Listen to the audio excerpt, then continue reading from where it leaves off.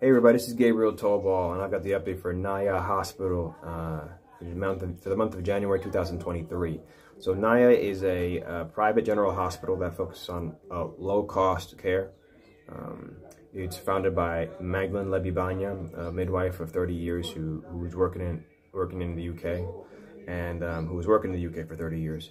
And they've been operating since May 2022, and originally it was conceived as a children's hospital, a children and maternity hospital, but it's been turned into a general hospital with a favor towards a maternity ward and children, because the general care here, medical care in this region in Sierra Leone is so bad. So they need all the help they can get, and Magdalene has the skills to really deliver. So what happened this month? Magdalene received 3 ultrasound machines from the UK, and she only needed 2. So this month, the Orthodox mission came and picked up the 3rd one. The Orthodox mission in Sierra Leone has 2 free clinics that they offer free medicine to whoever comes in their door, and they're using that ultrasound machine to actually train people. They've got like a class of 8 students in order to train them how to use this ultrasound machine. So they're right off from the get-go, they're putting this thing to use, and of course you can use it for whatever medical purposes they need when they need it, right? But when it's not being used, it's being used to educate, which is fantastic to see. Just fantastic to see the synergy happening here. What else? I managed to get a call with Victoria at Health and Help, who has a medical organization that runs in Guatemala, and the conversation was very good.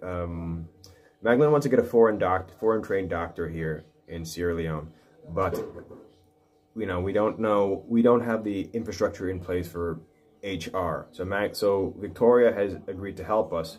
Now, this is the first conversation we had with her since the hospital's opened, and she was very impressed with what they've done so far. 20 deliveries, baby deliveries, 20 surgeries, no infection, and she offered to give additional assistance and advice at how Magdalene can run this hospital, because at the moment she's doing it by herself, and that's not really possible to do long term.